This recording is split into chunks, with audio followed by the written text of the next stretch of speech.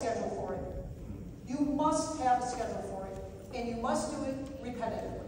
And I'll tell you that, and Taylor and I talked about this, all I did is I called 3 days a week from 4 to 5:30. I started doing it in the morning, but like all of you, I had 5 roles, right? Taylor might have 6 or 7, but I had 5 roles that I had to do in this company. So I was calling in the morning, but then I started calling later, and I found that I could catch more people. I got more experienced agents later in the day. And all I did was 3 days a week. And I used the scripts that we're going to run through tomorrow, the appointment setting script. And it like makes me crack up when I think about it, because all I did is I learned the language, the same language Jeff knows, the same language that Taylor knows, we just have to ever use it. And all I did was that. I just picked up the phone 3 times. And I was brand new in the market. I knew no one, not a soul. I swear to God, I had a 3-ring binder. I know. I had a 3-ring binder with all the rosters in it. I didn't even have a broker veterans. I mean, it was existed, we just didn't do it. But I did have my admins put their production in. I took the script, I sat down, put some music on, stood up. I didn't sit down. I stood up, I started calling. And all the time we did it, we ended up being the number one company in Essex County, or the Tri-County area, in the Boston area, and then we're in the top 10, moving to the top 10 in that area. And it was just phone calling. That's it. So there's nothing sexy or beautiful or special about it. But here's the deal, and then I'll shut up about it. That's not fair to this person. When you're passionate about what you're selling, everyone can do it. And I knew exactly what I was doing, and I loved it there. I loved it. Okay. So now half the room doesn't want to pick up the phone and call. So Taylor, what do you got for us? Yeah. I got fun stuff. No, I'm kidding. So the first one, basically there's 5 things that, in my opinion, are the 5 key things that we do differently to recruit new school way. So first of which, and so you have seen these before, but we actually just recorded 2 new ones, and I'm going to have Alana in the back play them for us. They're value proposition videos. And so, anyone who's in our Michigan market, you probably would attest that if you're scrolling Facebook, you're seeing these videos a couple times. So what we're doing is essentially creating these, and then part 2, which we'll talk about afterwards, is actually how we get it in their hands and generate leads as a result of it. So let's go on over. So we call these value proposition videos. And they're excellent. You do great job. Can I just keep my voice? You sound good. Are you a real estate agent, and are you concerned about how the NAR settlement will impact your business?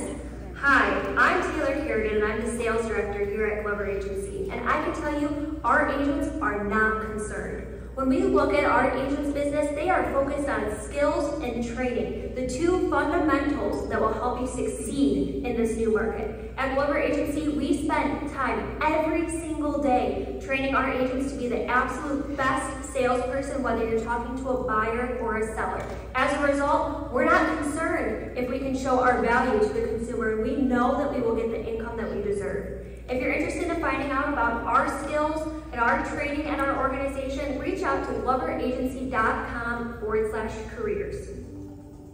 Okay.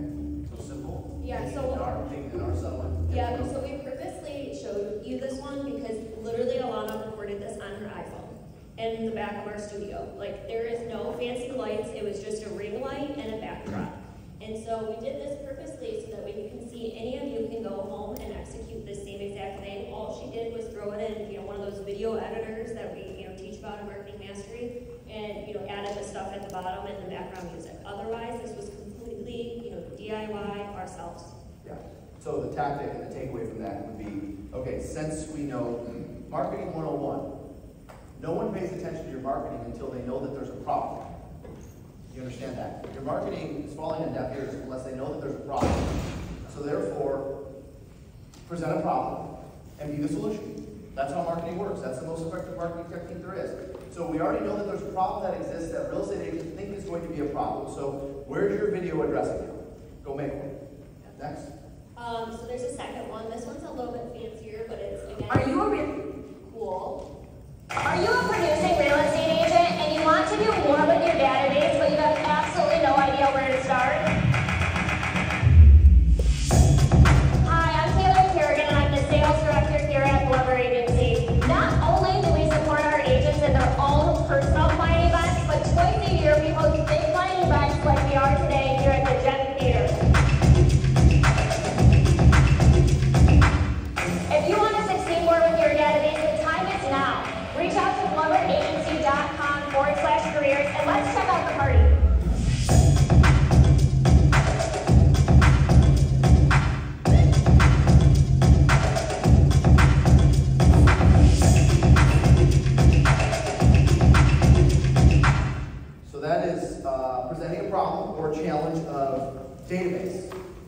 big challenges that agents have is working their database, knowing what to do with their database. So it's grabbing onto an industry challenge and being the solution for it. Challenge meets solution.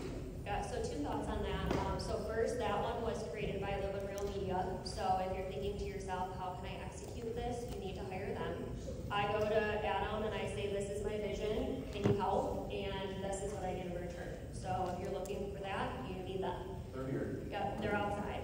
Secondly, the reason why I picked this one to show you, and again, this was literally recorded last week Friday, was our opening day party. What you couldn't tell, it was so loud in the background, which is why I'm like screaming into the microphone. I should have realized that it was going to be fine, regardless. But I picked this one because I wanted you to think to yourself, there's probably cool things you do. Do you force yourself to capture every single moment? And I'll tell you, Matt and I are having these conversations now all the time. I'm like, how can we better promote this? How can we better show what we're doing? How can we better, get this word out to everyone in the market of this is the party that our agents get every single year for their clients. And so I purposely did this one because I want you to write in your notes and take a step back and think, are you truthfully documenting everything you do? Because people make decisions when we talk about, people make decisions on how you make them feel. Well, with real estate agents, I personally believe producing real estate agents make their decision on who they're going to align with. Number one, on who you are, and number two, who they're going to become when they align with you. And so every single time that we're putting together videos, footage, social media posts, the thing I am constantly thinking about in my messaging with that is how does this benefit them and how do they believe that they would grow by being affiliated with this? And if you can answer that question in your videos or whatever you're promoting, that's where our agent attraction is great. Yeah. Now, you said it earlier today where like people start knocking on your door and saying, hey, can I sit down with you? Like that's happening in our organization right now, and it's happening with multi-million-dollar producers. And that's because Which is why she's not calling again. she told me, she's like, well, I told her, I'm like, hey, I just hired this like $23 million producer. And she's like, cool, did you prospect today? And I was like, did you hear what I said? So there's a takeaway from that, and we covered it last year at Lead Up, and that is your value proposition is only as good at the rate at which you promote it. Okay, your value proposition is only as good as the rate at which you promote it. Totally. Catch them in the act of using your value prop. Catch them in the act, your agents using it. Catch them in the act and get the word out about it. Yeah. Otherwise, you could have the best value proposition in the world. If no one knows about it, it's not going to be any good. Okay? Kathy, let's go back to old school. God, I don't want to bore you. Right now, I'm watching a fancy video, even though I'm getting better at it. So here's a fundamental one. Tracy, you've done a really good job of this. Aaron, so have you. Where's it, Lisa? You guys are all in the same row. Wow. Yeah. She's done a great job of recruiting. Lisa's recruited a couple experienced agents. New team, growing their team. Tracy's done the same thing, and Aaron has also done the same. And a piece of it is we've done the old-fashioned thing of picking up the phone. Another is the old-fashioned thing of what Jeff said is what are the top 5 that you see working that are more traditional. It's the fundamental thing of calling co-op agents. It's so easy. So hold on. What's different about that than number one is creating a hit list and calling and recruiting. Right. Calling co-op agents, you're referring to like thanking them for the deal, starting a relationship. Yeah. So sorry, no, that's fair. Yep. And again, we're doing this conversation extended later. We'll get into implementation more when we do this later because our time is limited. Yeah, we have a breakout. Thank you. So yeah, you call the other agents during the transaction, frankly, and just thank them, unless the other agent that works for you says, don't call them because they're a jerk. Yeah. And then you call them and now you're in trouble. So, and again, for those of you that are recruiting, it's a warm call. It's a warm call. Those of you that have been recruiting for a long time, this is as old as the day is long. Yeah. It's before me, right? Yeah. But here's the thing I know to be true, is that even though it's older, do you think maybe an agent that works for a large company that never, ever, their leaders never communicate with them, might think it's nice if Scott or Tracy give them a call? Yeah. See? Versus the little card that they sometimes send. Right. Or Yeah, that's another thing with recruiting, right? When they do, what is it, slide dial or something, and you get the same message from everyone, I'm like, well, that's really heartfelt. The other thing the one thing that Taylor and I have in common, and Jeff always did, is that we don't treat everyone the same, right? So you have to get to know the people because it's a relationship business that you're recruiting. So the simplest thing to do with a co-op is I don't say wait till after the transaction. Yeah, during the transaction, just pick up the phone, check in. And did I say text them? No. No, I didn't, did I? It's so easy to text them. So DM is okay. Yeah. No. Okay, fine, if they're below my age. That's All right, time for new school. I'll find that bell up here. Boring. Hit the button. New school. Okay. Back to the cool stuff. So the second thing, which by the way, I hired a producer that was a co-op, and I texted him. Yes. So that works. Thank you. All right. Facebook and Instagram lead advertisements. So those videos that you just saw, you really should align with a company that can help you promote them on social media. So, digital marketing, I think Alana's throwing up the results of it. But I can tell you, when we talk about getting, I'll tell you this is more so we do get more. Are you afraid? We get probably 2 to 3 leads a day from our videos that are out there. Now, I will tell you. We have a bank of videos running that are similar to those two. Those two were just happen to be the most recent. Yeah, those are more though new agents or not licensed yet agents, so you need to know that. But what's nice is you're producing. Jeff has always told me this. It's being in the right place at the right time. And the reason why it works for producing agents is because they're seeing, my face or Jeff's face consistently on their social media feeds. And so it's, something goes wrong at their current brokerage, and what do they see later that day on Facebook? They see my video. Yeah. So putting a few bucks behind it. Correct. And by the way, and Alana might know the answer to this, or you might know, Taylor. I see the ad spend of basically call it $3 grand. Is that in a month? Is that in 6 months? Is that in 3 months? That's a 3 month spend. Okay, so $1,000 a month. Got it. Okay. All right, go back to the boarding. You're up next. We're rapid fire. It's good stuff. That's why we talk about old school versus new school. They both work. We're going to have everyone take a vote at the end. No, and see which one they want. Well, yeah. Because then they won't know how to do the video, and then they won't know to do it, then they'll wait. Right? Well, Kathy, I can't possibly pick up the phone because I have to go do my video, but I don't know how to do the video, and then I'm trying to figure it out. All right. Okay, one of the things that we would all agree on that I love is leveraging the hire. Okay, so it doesn't make a difference if you're old school or new It's an school. old school technique, though. Yeah. It's an old school technique, but you've got to leverage the hire. The people that you bring on, where's Mike and Sandy? Oh, hi.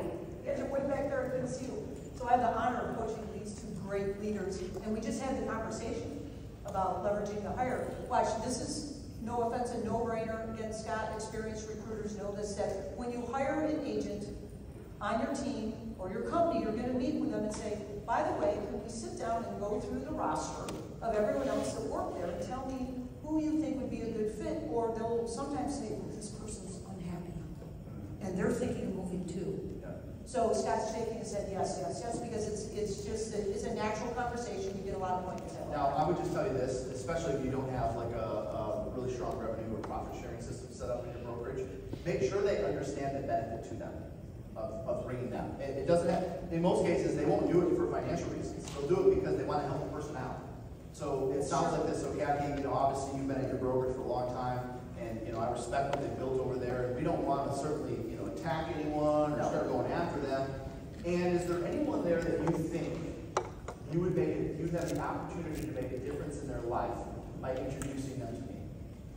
Is there anyone in your previous brokerage that you think you could make a difference in their life by introducing them to me or to us? All I'm asking is for 1 or 2.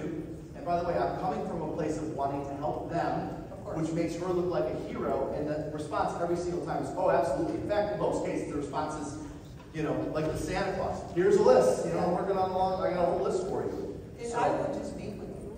So just make sure they understand that the benefit to them is making a difference in that person's life, not just the financial gain that they might get through bonuses or profit share. Well, also, sorry, go ahead. Well, actually, I was going to say there, in my eyes, I actually see a new school twist to what you're saying. I thought you were going to say leveraging the hire is making sure that you're doing your promotion correctly when you bring that person on. Oh, that's a good point. You know, so like the people that I mentioned in the last 45 days, we haven't even announced half of them yet. And it's because behind the scenes, Alana's working on videos, Live on Real Media is shooting stuff with them. Like, we're doing all of these things because we're going to announce it and it's going to be a big splash. And that's important because you really should, every one hire should always bring another hire. It's just like the 2-to-1 rule with listing agents. For every listing you take, you should have 2 transactions. That's excellent. For every agent you bring, producing agent you bring on, you should have another one that follows. We have to add that. Good rule. All right. And the only other thing I'll say is when I was, recruiting myself for all those years, we never had a profit share. And I still. And you competed against companies Oh, that tons of them. It's just because the agents that, I call them my core group. And then the people that, would bring on, I just talked to them about how, to your point, exactly, hey, who else can we help? Yeah. And that was it. Yeah. Awesome. All right, new school. So email blasts. So there's 2 examples of them. The one that I want you to pay attention to first is the one on the left. So you should take your value proposition. Basically we always say, okay, what are the 5 reasons why someone would join you, or what are the 10 reasons why someone would join you? Well, now you have 10 different email blasts to use to send out to your market. Well, now I do pick up the phone. She doesn't like it as much as she wants me to, but I pick up the phone, and what I do is I actually call the people who open our emails but don't click the request for information. Okay. Because if you're using like a MailChimp or a Constant Contact or stuff like that, every time Alana and Amber on our marketing team will send in a list of everyone who opened it or everyone who maybe clicks the button but didn't actually fill out the form. And so those are people who I know are interested or have piqued their interest, but they didn't actually go to the yes, I want to sit down with you. So I'm just coincidentally calling them with the producing agent script, and they think it's amazing. I don't tell them, hey, I've been stalking you actually, and I noticed that you've opened up 87 of our emails. I want to talk to you, but that's actually like my number So one. what does that call sound like? Just give us the first couple sentences of that call. I mean, it's different. Like if I'm thinking about Dan, who we hired, it was actually a coincidence he was a co-op. And so I went with the co-op agent script on that one. And sure enough, he actually signed with a different brokerage earlier that day. And I'm like, why didn't you interview us? And he's like, honestly, I didn't think that you serviced my market. And I said, I think it's important that you interview 2 to 3 companies before making a decision for your career. Let's sit down for a few minutes. Yeah. And we ended up swiping him from that different company before he started with them. And he came and he joined us. And the guy already has like 6 or 7 pendings in 30, 45 days. Yeah. Awesome. All right. Next, old school. Okay, old school, monthly educational events. That's it. So by the way, just to sum up, I should have summed up because I've been summing them up. So the last one, if you're writing down a point, it's identifying each piece of your value proposition and creating an email campaign around each one. So don't send out an entire email or an email with all of your value proposition. Take your value proposition and break it down one by one. In this case, Taylor said 10. And now create an email campaign once a week for 10 weeks, once a week for 20 weeks, whatever, around each one of those value But propositions. you have to remember, answer the question, why do they care? I'm on a lot of competitors' emails, and I'm like, yeah, well, I'm not concerned. Because you're not talking to the consumer. They have no idea why it benefits them to join your organization. So if you notice that one's talking about building your brand. A lot of people think if you join a team, you use your brand. So call out the problem, like Jeff talks about, and then show how you're the solution. Awesome. All right, Cassie, sorry.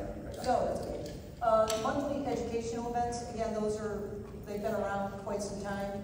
I'll tell you, for mastermind groups, right? So Monthly educational events or mastermind groups? right, which is huge, or you can do the mastermind group quarterly. You know all about that because you really came up with that idea too. But it's, some of it's very traditional in the fact that you just get together monthly, you invite people to join you, and it can be a mastermind setting, which these guys have done a great job. Steve's done a great job. Aaron has done a great job. One of your educational events, one of the agents you hired came from that. And so again, it's the key to it. We could take a lot of time. We'll do more later in our breakout session because you don't want to spend time on topics and stuff today. But I'll tell you, I used to do towards the end of We did brunch and learns. Brunch and learns is perfect for the North Shore, right? That area, but it worked. It was Saturday for a couple hours. We had like 10 people, and I didn't have to do any of the work, so I was happy. So some of the clients that we're working with are having success. The key is in the consistency of doing it. Alyssa Gamble, are you in here? Where's Alyssa at? Alyssa, you just did your first mastermind. Yes. Yeah. First of all, stand up, introduce yourself real quick. Sorry, I'm putting you on the spot just because it's fresh in my mind. That's okay. So, Alyssa, you're from? I'm Alyssa Gamble, and I'm from Boise, Idaho, and I run a real estate team. Pretty successful team there, that's right. And you just had your first mastermind event. You followed our exact model. In fact, you got the agenda from Taylor of exactly how you promoted it and what you talked about and so forth. And Josh, right? You were there too, weren't you, Josh? Yep. You put on your first event. Give us some of your numbers. Very first mastermind event. What did it look like? We had 116 RSVP and about 70 show up. 70 agents in your market showed up. All producers or at least experienced agents. Yep. So we had 1,500 units in the room. 1,500 units in the room. 1,500 units in the room. About 800,000 in volume. Or 800 million in volume. 800 million. Sorry, Yep. just under $1 billion. And I know this was only like 2 weeks ago. What have your results been like so far? What was the response? So I have 3 appointments from it, and then I had about, again, 116 to 70, I had about 50, no-shows, Yep. which is typical from agents. Yep. And I've had at least 20 producers reach out and say, I heard how good it was, Yep. and make sure you have me on the next one. Yes. Because I'll make sure to block the time. Yeah, so you're going to add value to these agents' lives. You're going to become known as the developer of people in your market, and a handful of these people every time after you do one of these are going to end up joining you. You feel that? Did you sense that? Yes. Did you guys get that feeling? Josh, did you get that feeling? Yeah, overwhelmingly positive. Yeah. That's awesome. Let's hear it for us.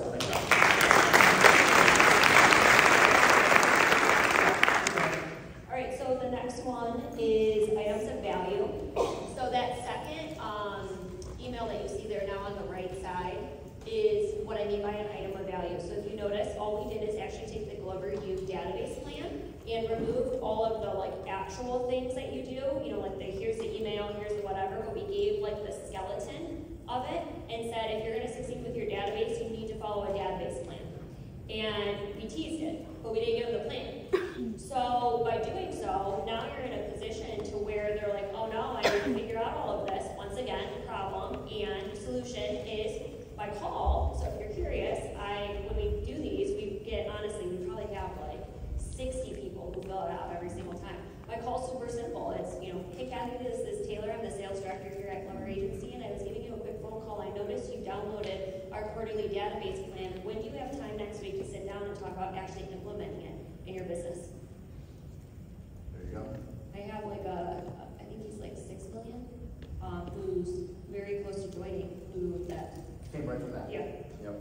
Love that. All right, one more each. Old school. By the way, if you're in the room and you're like, all right, I know it's sometimes hard to pick the breakouts, that's why we do 2 days of them, but if you want to continue having this conversation, 2 of them are leading in a breakout on this very topic, an extended version of this topic. So go ahead, one last one. This is really old-fashioned, I have to admit it, but it works, and it still works today, especially in today's market. Visit agents face-to-face at an open house. Sounds boring. I mean, so boring. I mean, literally it kind of is, but at the end of the day, what I do is I'd say, it's a Sunday. Honey, I lived in a beautiful part of the country. Let's go drive to Marblehead. It's a great place, Massachusetts. We'll do a field trip. So we go, jump in the car, and we drive around. I'd spend an hour and a half getting out, shaking hands, and we'll talk more about exactly what I say, because I landed a lot of agents that way, and then we go to lunch. So make it fun. Yeah. So visiting agent open houses, and by the way, as the industry is shifting, you're going to find a lot more listing agents holding those listings open, Right. like a listing-based company. Taylor, you got one left. I know you probably others, but pick your favorite. So my favorite, and this is a new one that we've started with in the last quarter, is I make it a point to always have 2 to 3 producers at every team meeting of ours. And that's beneficial for 2 reasons. Number one, it really forces us as a leadership team to have a rock solid training schedule for that team meeting. Listen, if so-and-so's coming, we gotta press them. We're not talking about that. We're we're doing this, we're doing that, which obviously it benefits everyone in the organization. But number two, I'm thinking about the person, who we just hired, who is gonna be a really big deal for our organization. It was right after that team meeting, they reached out and said, I think we need to sit down and talk again about what it looks like. And when they can see your environment, they can see your culture, they can see your training, they can see your leaders, and our team meetings are, 2-3 hours once a month. And so now, it again forces us to be better, but two, after the 2-3 hours, it's easy at that point, because they get a peek into what it's like to live it every day. But you first have to have a badass sales meeting agenda, right? Which, obviously, I think you guys teach that. And team building. Awesome. All right, let's hear it for these two. Nice job.